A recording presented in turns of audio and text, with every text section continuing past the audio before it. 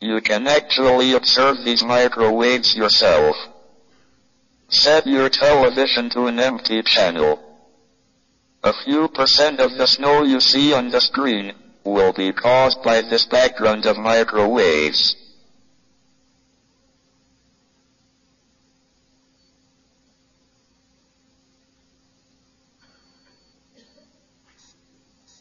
The only reasonable interpretation of the background is that it is radiation left over from an early very hot and dense state. As the universe expanded, the radiation would have cooled until it is just the faint remnant we observe today.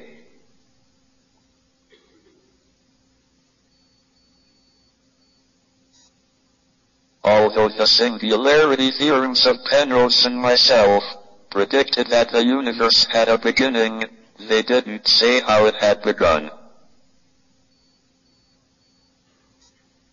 The equations of general relativity would break down at the singularity. Thus Einstein's theory cannot predict how the universe will begin, but only how it will evolve once it has begun.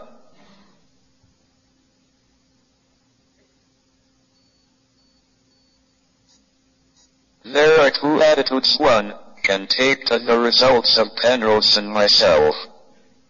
One is that God chose how the universe began, for reasons we could not understand.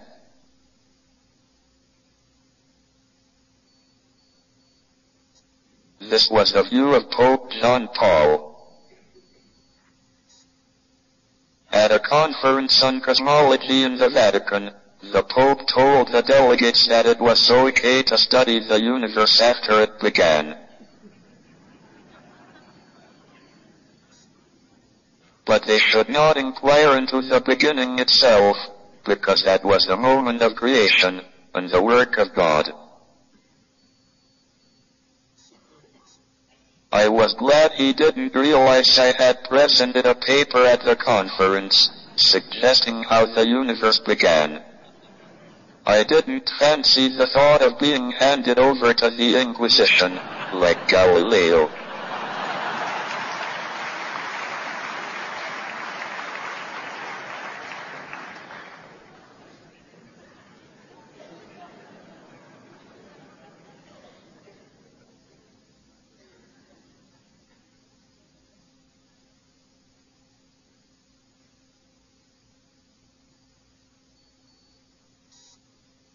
The other interpretation of our results, which is favored by most scientists, is that it indicates that the general theory of relativity breaks down in the very strong gravitational fields in the early universe. It has to be replaced by a more complete theory.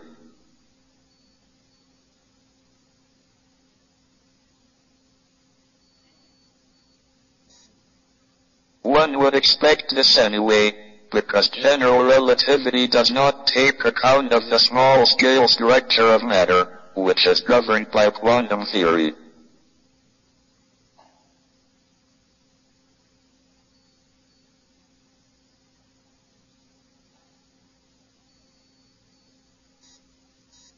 This does not matter normally, because the scale of the universe is enormous compared to the microscopic scales of quantum theory. But when the universe is a Planck size, a billion trillion trillionth of a centimeter, the two scales are the same, and quantum theory has to be taken into account.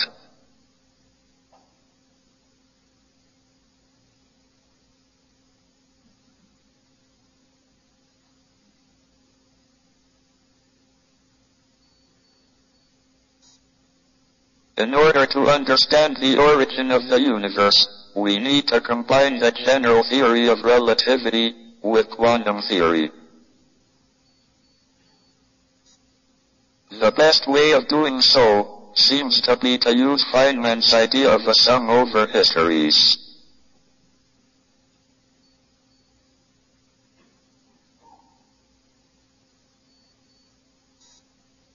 Richard Feynman was a colorful character who played the bongo drums in a strip joint in Pasadena, and was a brilliant physicist at the California Institute of Technology.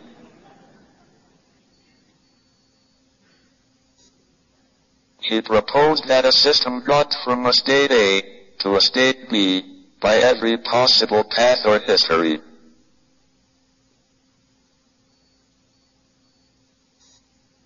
Each path or history has a certain amplitude or intensity, and the probability of the system going from A to B is given by adding up the amplitudes for each path.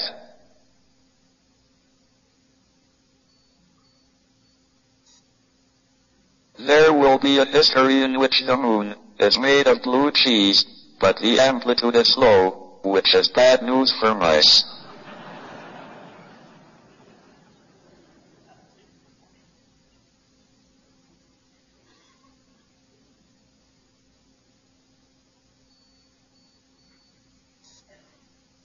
The probability for a state of the universe at the present time is given by adding up the amplitudes for all the histories that end with that state.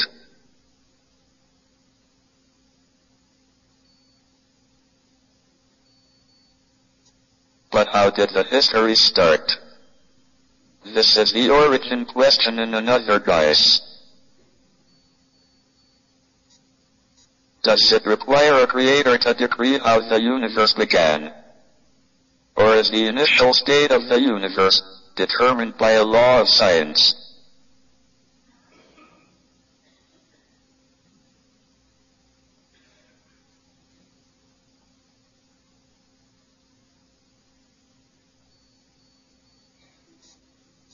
In fact, this question would arise even if the histories of the universe went back to the infinite past.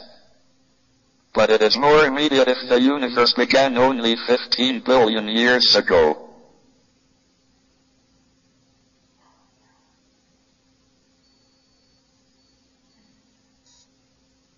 The problem of what happens at the beginning of time is a bit like the question of what happened at the edge of the world, when people thought the world was flat.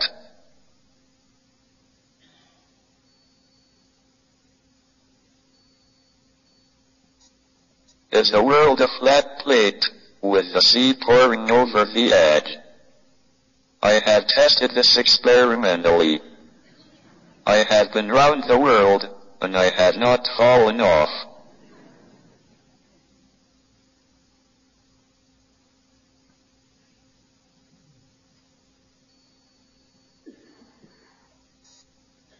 As we all know, the problem of what happens at the edge of the world was solved when people realized that the world was not a flat plate, but a curved surface. Time, however, seemed to be different. It appeared to be separate from space, and to be like a model railway track. If it had a beginning, there would have to be someone to set the trains going.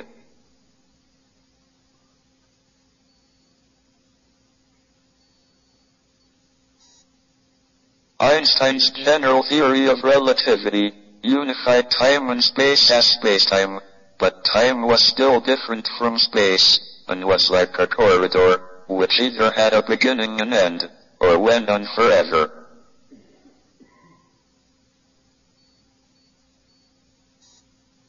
However, when one combines general relativity with quantum theory, Jim Hartle and I realized that time can behave like another direction in space under extreme conditions.